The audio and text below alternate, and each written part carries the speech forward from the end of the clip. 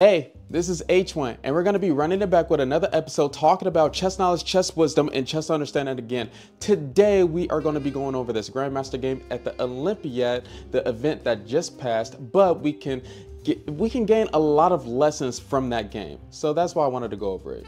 Let's do it right quick. Let's get into it. So this game, it started out with this move, E4, and then they did E5. When you see a move like E4 in chess, especially at a Grandmaster tournament, you already know there's either going to be fireworks or it's going to be a dud. It's going to be fireworks or a dud because a lot of Grandmasters, especially on the black side, they go do the Berlin defense, and then you already know it's going to be a very boring position. Or if white plays like the two knights variation, then you know it's going to be a very solid, slow moving position. Now, after this move E5, knight to F3, attacking this pawn on E5. That's the purpose, get that tempo. Black has to defend the pawn. They can either go like D6, but they decided to go knight to C6. And then after this move, knight to C6, bishop to C4 initiates the Italian game. Or you can call it the Guccico piano, etc. What is the purpose of putting the bishop to C4 instead of B5? Well, that bishop is keep an eye on that F7 pawn. And maybe we could do the fried liver by doing like knight to G5 if they do knight to F6. I don't know. These Grandmasters, they have all these secret openings. You never know. Bishop C5, D3, which is a very calm way on how to play the Italian game, not just doing the immediate C3, D4. And then we have this next move, knight to F6.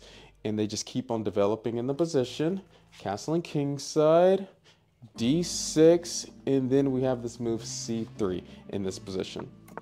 After C3, which is planning to do either D4, B4, and then B5 attacking that knight, or even trying to trap that bishop with B4, A4 in the position. Black is going to have to be careful and watch out for it, but not immediately yet. That's why they castled the king. After castling, we get this move H3 because usually Grandmasters do not like their knights to be pinned. So why not avoid this move bishop to G4, pinning this knight, and then we can't move that knight anymore. Activity is important. Activity is super important, especially when you're trying to find tactics to put the most pressure on the opponent to eventually win the game. After this move H3, and then we have A5. A5 stops the move B4, and plus now that bishop has a pocket on A7 where it can stay on this diagonal. What did white do here in this position? Well, they did another developing move because we still have a few pieces that we need to get activated. If your pieces don't have a job, if they don't have a purpose in a position, that is bad. Just like at your job, you have a purpose, like the manager decides where to put every employee. That's exactly how we should be playing chess. A5, rook to E1, bishop to E6, and so now we got to decide on something. Now we got to decide. When our opponent threatens a piece, we can capture the piece, we can move the piece out of danger, or we could just leave the piece right there and then do a better move. What did they decide? They actually decided to do this move, bishop to B5. Not saying that the other options don't work either, but they wanted to keep that bishop. I mean, Grandmasters love their bishops, so why not keep the double bishop advantage? And plus, let me just tell you this, in the Spanish game, in the Guccico piano, that light square bishop is crucial to attacking the king, which you will see in a minute. After bishop B5, bishop to A7, and then we have this next move, knight B to D2. You're probably wondering right now, okay, don't we usually want to put the knight to C3 instead? Like, why do we put the pawn to C3? We're not even doing the move B4. We haven't did the move D4. That pawn is going to be weak if that bishop ever goes to A4 and etc. What's the purpose of doing knight B to D2? Well, this is a common maneuver, especially when you're playing the Guccico piano. In the Spanish game, usually with these maneuvers with the Italian game, there's so many names, but they kind of all have the same thing, especially with this knight on B1. Let's continue on with this. After knight B to D2, knight to E7, because black is planning on doing like c6, kicking that bishop, gaining more space on the queen side, and then putting that knight on the better square. So what are we gonna do? We're gonna strike in the center with the move d4. Why do we do d4? What's the purpose? Well, in chess, in every single game that you play, you want to control the center, because whoever controls the center controls the game. And how do you control the game? Let me be more specific.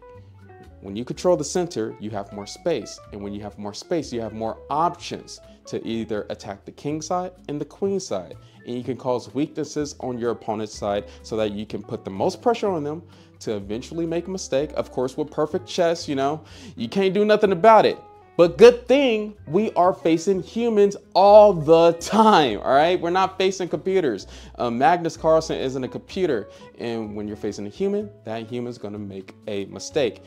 It might be minuscule, but it's still a mistake. d4, knight to g6, and that knight could be going to the f4 square. What do we do about that? Do we just stop that, or like what did this opponent do here? Well, white didn't even like care about it at all. That's why they did this move, a bishop to a4, and then we have this move knight to h5, targeting that square one more time. And then what do you think here? What's a common maneuver that we do with this knight on d2? Do y'all remember?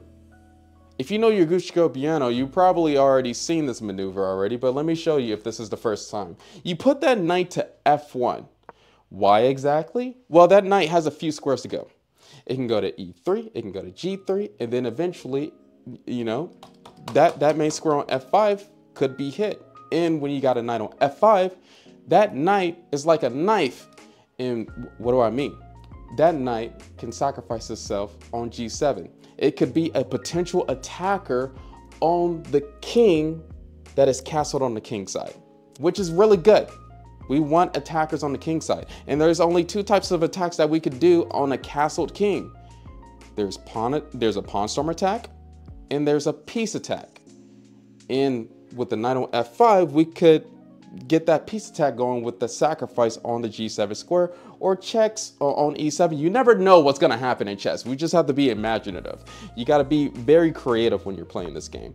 After knight h to f4, knight g3, progressing on with this game. And this could just be theory that they know and that they went over with previous Grandmaster games, because that's theory. Theory is just Grandmaster games in the past that is remodeled for modern times. Knight to g3, c6, eventually. That's why we did this move, bishop to a4. And then we have bishop c2, because b5 is gonna be happening pretty soon. Queen d7, and this queen d7 move, do not be deceived about queen d7. Sacrifices on this h3 square can happen. And that knight is on f4, and that knight on f4, just like the knight on f5, if we got our knight to f5, is a knife too. So that knight could sacrifice itself on h3 or g2. And we have to calculate all these sacrifices each move, since we allowed our opponent to have a knight on the f4 square. And when you see a move like queen d7, you gotta worry. You gotta worry about it. And that's why white did the move to punt that bishop on e6, making sure there's no sacrifices happening here. Bishop to f5. Now there's not any major threats. If knight takes on h3, g takes on h3, everything is good. Everything is fine, baby. Like, there's no attack. Because when you're attacking a king, you need at least like 3 to 4 to 5 pieces. You cannot attack a king with one piece. That's why we develop pieces in the opening. Because if we attack our opponent's king with one piece, it's not going to be a successful attack. You're not going to get checkmate, and you're going to lose the game really fast. So you got to be very strategic. After knight to f5, f6, solidifying the center pawn. And then we have this move, knight 5 to h4. Knight 5 to h4 here in this position. Maneuvering pieces. After knight 5 to h4, it's very confusing to say that every single time. Queen to f7, and then we have knight takes on g6. Just taking pieces, releasing some of the tension that's on the king's side. Wait a minute. what? After knight takes on g6, we have this move. Knight takes on g6, and then bishop to e3. Making sure that once we take, or if we push up, that bishop isn't going to be eyeing our f2 pawn. And our opponent put this battery on the f file for a reason. So when we're playing chess, we got to think about our opponent's plans, think about their imaginary like attacking systems that could happen, and we got to think about our plans. But it's beneficial for you to think about your opponent's plans a little bit more, because you don't want to be caught up with some tactic that you say that you didn't see, but you didn't even ask the right questions. After bishop to e3, bishop e8, because black is still trying to attack, and then we have this next move of b3, very solid. After b3, b5, gaining queenside control, a4, because we don't want to just let our opponent gain a lot of control on the queen side with no worry. And then we have this move bishop c7. After bishop c7, a takes on b5. One of the first captures that happened here. C takes on b5, and then we have this strong move that we're gonna do, locking up the center with d5. And now that bishop on c7 looks like another pawn, because listen here, they did b8, they did c7. That bishop cannot go back to like b6 because we could just take it. And now this is an initiative move because we are attacking this bishop on e6. We're gaining the center squares. It's not exactly winning yet, but it's a step into the right direction. After d5, bishop to d7, protecting that pawn, and plus putting the bishop on a good square. And then we have this next move, c4, because we want to push that pawn down. There's a future that white is seeing here. And this is why it's really good to learn your pawn structures, to learn your pawn chains, which direction you should be attacking. You should be attacking with the direction your pawns are going, etc. There's a future here that could happen where we can get a protected passed pawn with moves like c5, d takes on c5, bishop takes on c5. We have a protected passed pawn, which could win us a endgame very well. If you don't know about your protected passed pawn lessons, hey, put it in the comments down below if you want me to talk about protected passed pawns, especially the endgames that you can win very easily with that. c4, and then we have our next move, queen e7, queen d2, rook f to b8, because they are the strongest on the queen side. And then we have rook e to d1, putting more pressure, putting the rook behind this pawn, because eventually we want that pawn is going to be a passed pawn, and we want that pawn to go forward so that we can promote it. And it's actually really good to, already get our rook set up behind it, because we want our rooks behind our passed pawns eventually. So after this move, rook e to d1, queen f8, and then rook a2. After rook a2, b4, locking up the queen side. But now they kind of created themselves a backwards pawn on a5. But is that enough to get an advantage here? Let's find out. Let's see. After b4, knight to e1, inaccuracy, but nobody plays a perfect game every single game. a4, and then we have knight to d3, making sure our pieces are getting to the right squares. We don't want to just keep our knight on e1. We put the knight on e1 to go somewhere else into the position where it could be more useful. So that's why we did this move, knight to d3, and then our opponent did this move, f5, opening up the position. Now it's going crazy. There's a lot of tension in this position. There's this tension on this a pawn, which, I mean, they could do a3 and make their own protected passed pawn, but this pawn on b4 is pretty weak, and we can actually capture that pawn right now if we really wanted to.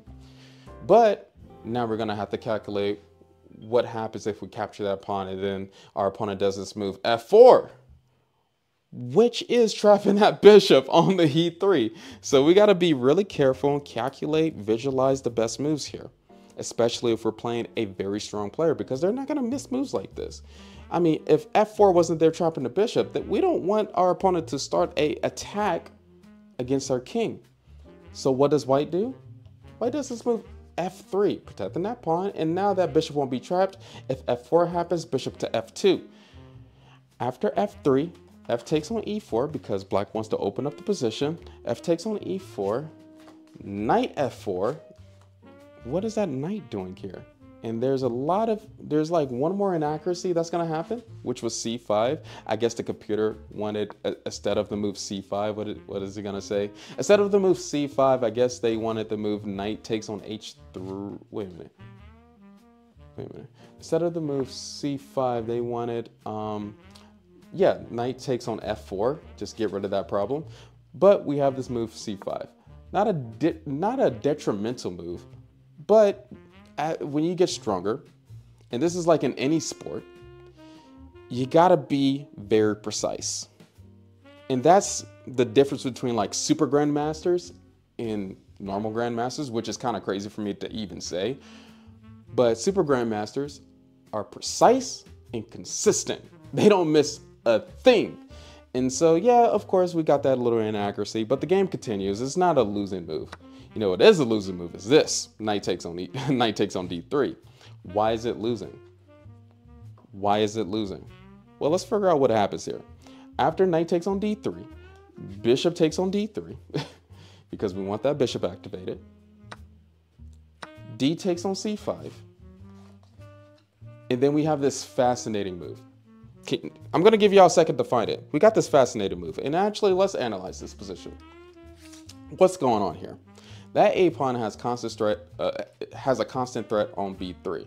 But remember, like if this exchange didn't happen, then white could have did something, like they could have took that pawn. And then plus, if they would have just took that pawn on b3, it's a double isolated pawns. And they're pretty weak, so moves like rook takes on AA, rook takes on AA, rook b1, you're gonna take the pawns back pretty easily. And you might be thinking, well, what happens after bishop a4? Well, bishop c4, you're gonna take, the pawn's gonna get recaptured no matter what. So it's not really exactly a free pawn. Our bishops are doing a really good job. They're angling on both sides. This bishop is keeping a constant threat on c5. Their bishops aren't doing anything at all, especially this, notice, and you probably got to rewind, but that bishop went to b8 to c7. The role of that bishop is non-existent. It's not really doing anything. At least on d6, it will be doing something better. But even at d6, it's going to look like another pawn. And that bishop on d7 is doing some work too. And that rook on b8 wants to do something, but that b3 pawn is keeping it from pushing their b4 pawn. And that's why we got this fascinating move here. And you got to look out for all the checks, and you got to look out for all the threats for you to even find a move like this. What forcing move can you do here? And forcing moves is checks, captures, and threats. d6. What happens after d6? There's a lot of threats here. Bishop is attacking that. A pawn is attacking that c7 bishop. Bishop can go to c4 check. And there's a lot of tactics to look out for. It is losing, but we have to play consistently good moves. After d6, bishop to b6. And then we have this next move, bishop to c4, check. What happens? And you might be wondering like, okay, what happens if bishop just takes on d6? Why can't we do this? Or why can't we do queen takes on d6? It's attacked by two pieces. Well, bishop c4 releases the battery on the d file, which is amazing if you think about it. Like after the king moves, queen takes on d6, we get an extra piece, we win the game very easily. Now, that's why they could have captured that pawn and instead did this move, bishop to b6, bishop c4 was the next move that was played here. And then after bishop c4, king h8, rook f1, attacking that queen. The queen has to move somewhere, and notice that every single move is a threat. When you get the initiative, don't release the initiative. Don't just do a slow move like rook to b2. Don't do an idiotic, stupid move like that. No, keep on threatening stuff so that your opponent has to do something about it. And usually the keep an initiative move, the forcing move is the right move in chess, especially when you got a lead like this. After rook to f1, queen to c8, you might think is a reasonable move because maybe there's some like potential drawing options, but this is actually an inaccuracy. This is actually a little mistake because we have this fascinating move A move that probably you won't think about if you wasn't thinking about like threats. Bishop to h6. What happens after bishop to h6? If you keep the bishop on h6 and do a move like rook to, let me see, after bishop h6, if you do a move like, oh crap, my bad. If you do a move like a bishop to h6, if you keep the bishop right there, you can sacrifice on the square. Like if black does queen g8 or queen, black even, I mean, the top engine move is queen g8 for some reason. But even with the queen going to g8, the best move is still like bishop takes on no, wait a minute. I got that mistake. Okay, my bad. If the best move by the engine is queen to g8, but we just take the queen, obviously. If black doesn't do anything and they do a move like bishop to d8, shoot, rook f8 is checkmate. If they really don't do anything, if they do this move like rook to a7, I mean, easily we could do like this sacrifice on g7, bring the queen in, and then get like a constant checkmate already. Bishop takes, king takes, queen g5, king has to move back, only square. That's checkmate in 3. So black can't do the wrong move at all. This is a horrible position. Like they can't just do a very simple move because that's the checkmate in 3. That's why black did this move. Capture. Probably the only best move to stay in the game is to capture and make white prove that they are winning in this position. But we sacrificed the piece for a reason to get the queen over here. And realize something, when you're attacking, you gotta realize the attackers and the defenders in the position. There are 3 attackers right now with a naked king. The king has no defenders. All their pieces is on the queen side in this position. And so after queen takes on h6, queen f8, you know, threatening a trade because this is the only way how to survive this. Every other move is trash. And this move is trash too, but at least they're trying to continue on with the game. Rook takes on f8, obviously, taking the free queen with the rook. And then after rook takes back, this last move made the opponent resign. And the last move was rook to f2. After rook to f2, black had to resign. Black had to resign. There's too many threats here. And guess what? There's mate. There is mate in 5 moves, weirdly enough. There's mate in 5 moves. And rook takes on f2 makes the mate in 4 moves because after rook takes on f2, king takes on f2, rook to g8, rook to g8, queen f6, rook to g7, queen f8, rook to g8, queen takes on g8, checkmate. Because of that bishop on c4. Don't forget about, you remember that bishop that we saved with the move like bishop to b5? That bishop became a very vital attacker. That's why when you're playing the Guccica piano, the Italian game, Spanish game, that bishop is your friend. That's your baby brother. You gotta protect your baby brother or your baby sister. Even better, like you gotta protect your baby sister, right? Anyway, it was a good game, a good lesson for all of us to learn from. And hey, keep on fighting to the end. Staying focused in chess. And in real life too. Hopefully you learned something. Put in the comments what you want to see next. Peace.